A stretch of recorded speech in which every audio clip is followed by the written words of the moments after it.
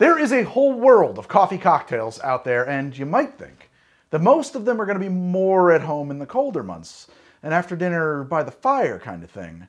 But it is summer where I'm at, and I still want my coffee, so let's take a look at some hot weather coffee drinks today.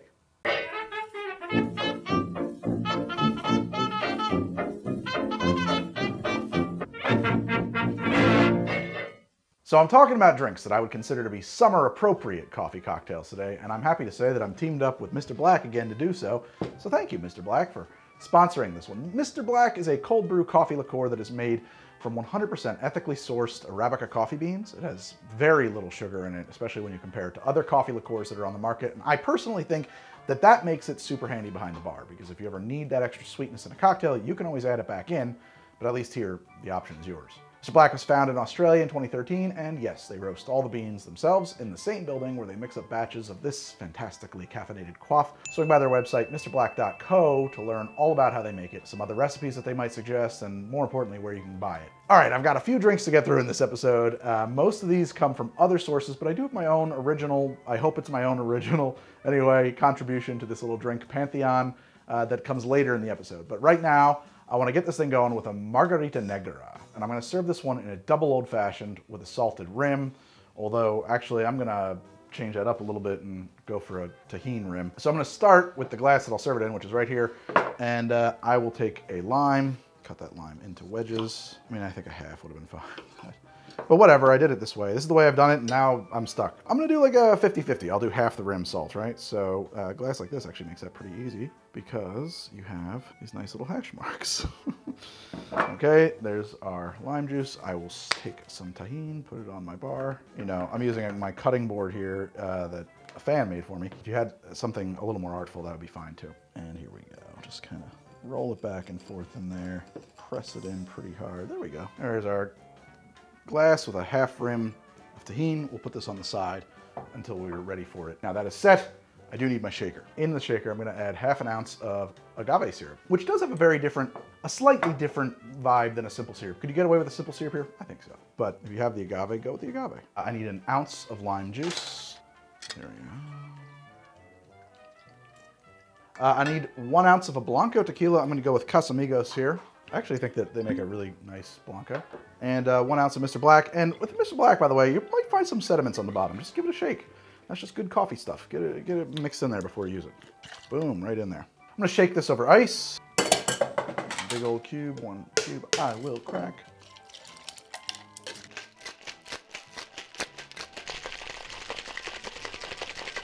Gonna strain that into a double rocks glass that we have prepared here. Do I want to put it on the rocks, on a cube? Yeah, let's put it on the ice. Put a cube into your double rocks, strain that in. Garnish it with like a lime wheel or a wedge, something lime. I think that'll look nice. Perfect. And there we have a Margarita Negra. So it's a coffee margarita. Let's see how it is. Ooh, that is good. Oh man. Woo! That is so wonderful. What a surprising drink that can be. I have to say, I went a little off script here by using the Tajin, but I think the combination of the salt and chili with the coffee, which coffee is adjacent to chocolate. As a matter of fact, a lot of your favorite chocolate desserts, the secret ingredient is coffee grinds. That spicy chocolate thing happens, which is awesome. Really cool here. Very, very cool. I think that change that officially. Make that the Tajin for the wheel, for the garnish, for the rim. Make it always Tajin this. You may not think that citrus, lime, and coffee work well together.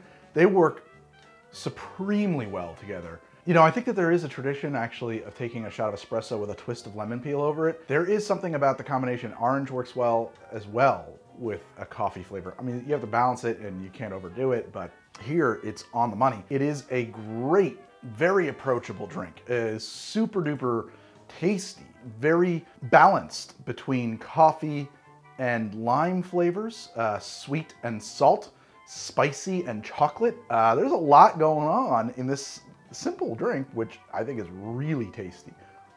Especially with the rim. Totally appropriate on a summer day. Delicious, really delicious. The only thing that's maybe a little bit lost, honestly, is your tequila. Everybody else is loud and upfront, balanced, but very present in this drink. The tequila makes it a margarita. You can't sub out the tequila. Stick with tequila. Don't say, oh, well, if you can't taste the tequila, use vodka. Don't do that. I do think that would be a mistake. I think that would... The tequila is working here in imperceptible ways because tequila has a whole plethora of flavors that it's bringing. A real foundation, a lot of base notes in that tequila, a lot of roasting notes in a tequila, mild, you know, not like a mezcal. But if you strip all that away, even though you cannot detect it in the flavor profile, I think you would rip the foundation out of this drink, so to speak, if you were to replace it with vodka. Don't do that. On the other hand, maybe don't reach for your top shelf Blanco tequilas, right? Because like it's not tequila forward. I think that the Casamigos is excellent here, absolutely excellent, but I think a lot of other Blanco tequilas would work just as well. Ooh, it's a wonderful drink. This is a delight, a real pleasant surprise, honestly, because I've never had one before. Oh, that's so good. It grabs the sides of your tongue, that sweet sour thing, and it really activates that. I mean, it is a very good drink. This is a wonderful drink. Go with the Tajin though. Oh my God, super fun, super good. That spicy chocolate thing happens there. That's great, even though it's coffee.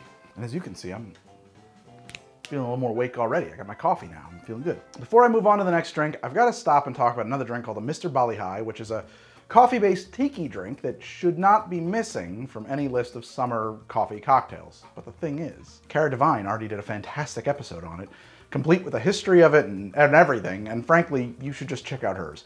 I'm gonna put a link in the pinned comment below, but I do have one here that I've made through the magic of editing. It's made with 3/4 of an ounce of lemon juice, 1.5 ounces of pineapple juice, 1 ounce of Demerara Simple, a little less than 1 ounce of Mr. Black, and 2 ounces of rum, usually split between 1.5 ounces of something like dark and mellow, like a Demerara, and 1 ounce of an unaged rum, you know, something. I would go Jamaican and funky. I would do something like Wray and Nephew. Or maybe, you know, 1.5 ounces of Eldorado 8 and 1/2 ounce of Wray and Nephew, right? Shake it up over crushed ice, open pour into a tiki mug, and let's see how it is.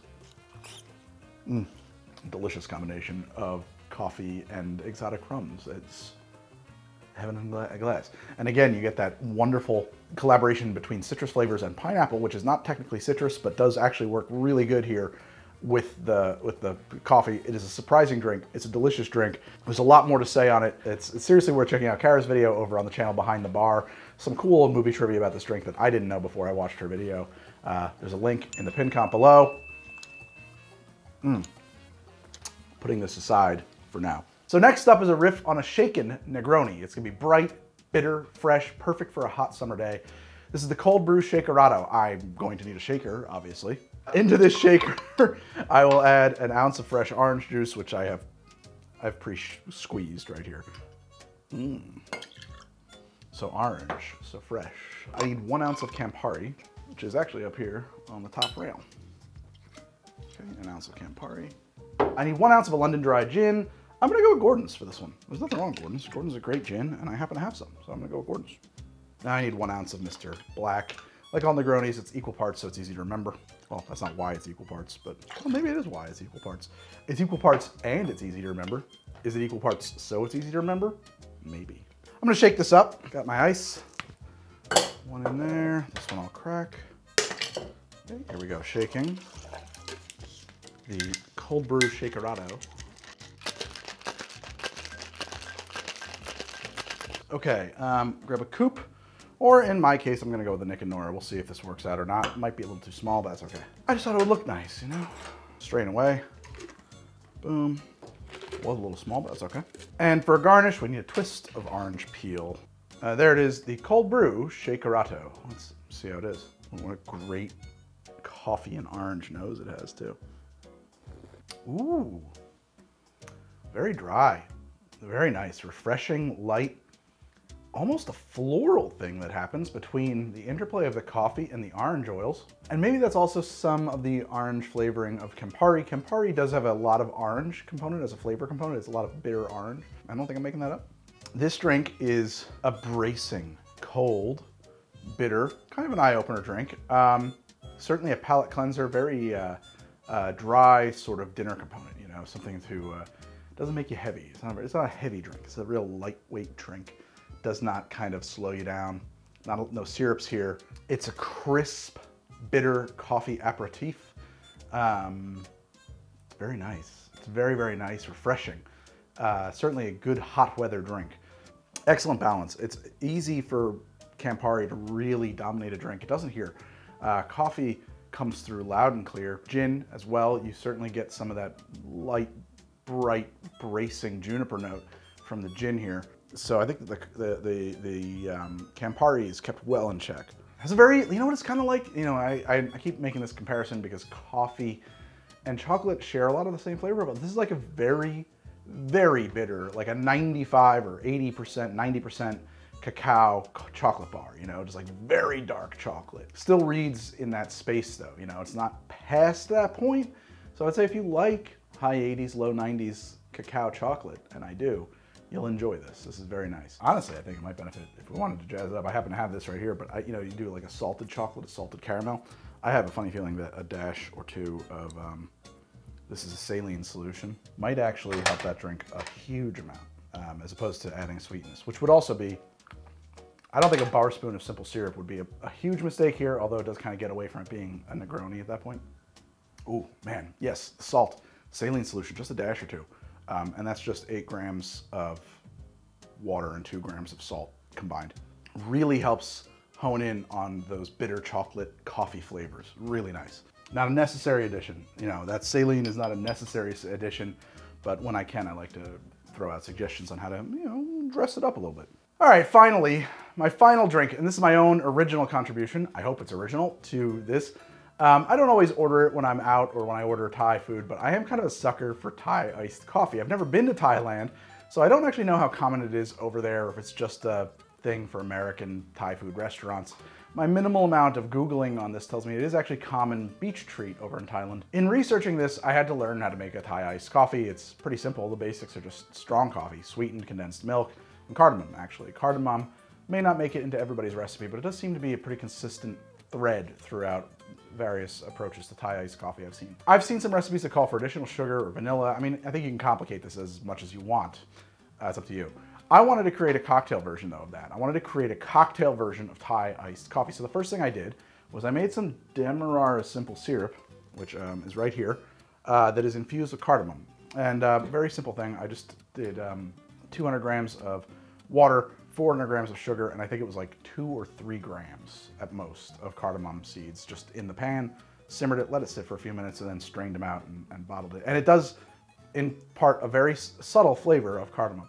I also picked up a bottle of this Mekong, which has this little ribbon around it that kind of keeps working in front of the label, which is, according to the bottle, this is really the spirit of Thailand. A very clever pun there. It's sort of the national spirit of Thailand. Even though they regard it as a spiced whiskey, it's a distillate, 95% sugar, 5% rice. So really it's more of a rum or even a Batavia Iraq. Let's have a little taste, and I made a mental note to grab a tasting glass for this. I failed. Can I just have it out of my jigger? Yes, that'll be fine. Let me tell you exactly what this is like. Pretty neat stuff, and here we go. It has a very butterscotch nose. Yeah, like a butterscotch liqueur almost. Not quite. I mean, not a liqueur because this is pretty high proof, right? This is 35% alcohol, so I guess it might be sold as a liqueur, legally speaking, but it's right shy of a straight spirit. But it does have a lot of butterscotch notes to it. It's not too sweet, but it's definitely sweetened to some degree. But I wouldn't say it's not syrupy. It's not like a cream or something like that. By the way, if you don't know, depending on their Brix content, their sugar quotient, a liqueur at a certain point becomes a cream if it has so much sugar in it. Yeah, it's nice. It's like a little butterscotchy, which I think is gonna work really good. Well, I know it does because I made this drink before. It does work really good in this Thai iced coffee for this. So my recipe for this goes like this, okay? I'm gonna build it in the glass. I see no reason not to. And the glass I'm gonna use is this highball. I'm gonna crack some ice straight into this highball glass to the degree that I can. It's a little tricky to make it all fit in there. You could go crushed ice. I think cracked ice is my personal preference, but it's not rocket science. So I wanna crack my ice straight into my Collins glass, and I'm gonna build the drink on top of that. I think that, frankly, this is a cocktail that should be pretty quick to make and very low effort. I don't have any problem with a lot of things working that way. So I want to add to this an ounce of your cardamom simple syrup. This is just my standard simple syrup, which is 2-to-1 ratio with a bit of whole cardamom added to the pan and simmered. I used 3 grams of cardamom, 200 grams of water, 400 grams of sugar to make this, give you an idea of a ratio you can follow. As soon as you open this bottle, you smell the cardamom. So, I mean, it's a powerful flavor. That syrup has a subtle spice factor, really good. It's really neat. Actually, make for probably a cool soft drink with that, actually. Just add some carbonated water to that, some cardamom soda. If you love cardamom, I suppose if you really, really love cardamom, increase the ratio if you want. Go nuts. Personally, I think it's a little bit, it can be an overpowering flavor, so I want to be careful with it. If you just want to use a standard simple, go for it. This is not going to be vital to the drink. Make this as you like. Next, I'm going to add an ounce of Mr. Black to the drink. Okay, we're getting somewhere now. And now I need 1.5 ounces of Mekong. You know, play with that ratio if you like. For me, this was the right way to do it. 1 ounce of Mr. Black to 1.5 ounces of Mekong. And I hope I'm saying that right, Mekong. And I might have a little too much ice in my glass, but that's okay. Now, in my reading about Thai iced coffee, I found that the standard recipes generally call for sweetened condensed milk. My research may be faulty, so maybe that's not really the standard way to go, but whatever the case, I think that that's gonna be the wrong move for this drink. This drink is already sweet enough, and condensed milk is also very thick and pretty sweet. I tested this with heavy cream. That yielded an absolutely decadent result that was not without merit, but it was just too damn heavy for me. Too much so to be like the standard presentation of this drink, though I do think that if you like it that way, go for it. The heavy cream is not terrible, it's just whew, heavy. It's actually delicious. It makes it almost like ice cream. I tried whole milk, and having come from the heavy cream, the whole milk felt really thin, but okay. I imagine half and half wouldn't be actually a crazy place to go, and I just never got around to testing that, so, you know, let me know if you try it. But this can of evaporated milk from Carnation, which is where it comes from, that struck a very nice balance. So I'm gonna add 1 ounce, or maybe 2 ounces if you like your coffee a little lighter than that, right? Boom. And truly, I think we only have room for 1 ounce, so. Oh yeah, right to it. There you go. And look at that working its way down. It looks exactly like a Thai iced coffee. And there it is. Either let that precipitate down and layer up, or give it a quick stir with your straw. And honestly, I probably should have stirred this before I got to this point to combine the sugar and the coffee. I may have messed up a little bit here. Messed up my own drink. And let's see how this is. This is my Mr. Black Thai iced coffee. It's so good. That is a delicious, delicious, creamy, sweet coffee treat. Absolutely on the nose too, I think, as far as Thai iced coffee goes. If you've ever had that, it's a pretty sweet, almost dessert-like coffee treat. You get this sweet, spicy cardamom, and there it is, it comes back too, coffee thing. The Mekong plus the coffee and sweetness somehow gets to vanilla. So there's definitely a lot of vanilla flavor in this overall thing. The whole thing is, and I think the evaporated milk is the way to go, but whatever, try what you like. But I think the evaporated milk lends just the right amount of creamy kind of thickness to this. It has a, it's very nice, it's very nice. I guess it would be terrible if you were lactose intolerant. Maybe this would be the wrong drink. It's a little desserty, you know, this might be a bit sweet. Maybe you can cut the sweetness, but you know, I think maybe 3/4 ounce, maybe 1/2 ounce. Maybe 1 ounce is too much, but it's not bad. It's not bad. It just might not be what you want every time you have this, you know. I do think that is comparable to the sweetness of a Thai iced coffee, though. I think that's exactly right. Oh, I like that a lot. I just want to have some like chicken like Prick King or Pad Ki Mao. Yes, very good. This is good. This is very good. You will enjoy this. So that's my own Mr. Black summer drink. I don't know if other people are making something like this, but I bet they're not. Mekong was pretty hard to find. Oh, I made 3 drinks. I talked about a 4th, right? We made Margarita Negra, which was delicious and salty and spicy and really good. Really, really, really good way to show off Mr. Black and the benefits of a less sweet coffee liqueur that you can do other things with. Same thing for this, right? This is the cold brew Shakerato. Really leans into the dryness, even more than this, of Mr. Black and its ability to go into a spirit or bitter forward drink. I did make my own little contribution here. This is my Thai iced coffee, my Mr. Black Thai iced coffee. Polar opposite, chocolate milk, very sweet, coffee, kind of dessert treat, grown-up milkshake kind of thing. Delicious. And I made a reference, of course, to the Mr. Bali Hai. I endorse fully you checking out Miss Cara Devine's video over at Behind the Bar. She has a lot to say about this drink, and it's a great one and a great place to use your Mr. Black. Thank you again to Mr. Black for sponsoring this episode and giving me the ability to talk about summer hot weather uses of a coffee liqueur, a coffee spirit behind the bar, right? Great ways to enjoy coffee when it's hot out, because coffee in the heat can be tough, right?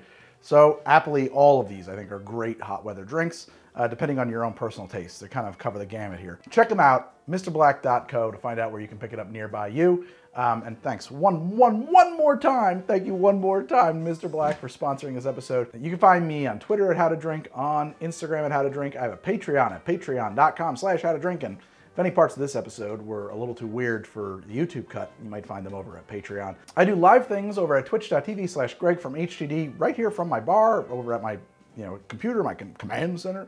Over in the lounge, we play tabletop role-playing games. I do all kinds of things on there. It's, it's a free-for-all. If you want to hang out with me, I'm over there on Twitch. And I'll see you guys really soon with another episode of How to Drink. Hey, if you like this one, I've been making the show for a long time. And so there's a lot of episodes, and if you're new to the show, maybe you haven't seen some of the older ones, why don't you check out one of these? Oh, look at these episodes. Did you see these episodes? If you have, I'm going to ask that you find another episode of How to Drink to watch. See you soon with another new episode, and until then, do nothing but watch old episodes of How to Drink. This is like a Nocino quality, actually, when it's all put together. I just caught that. See you soon. Thank you so much for watching.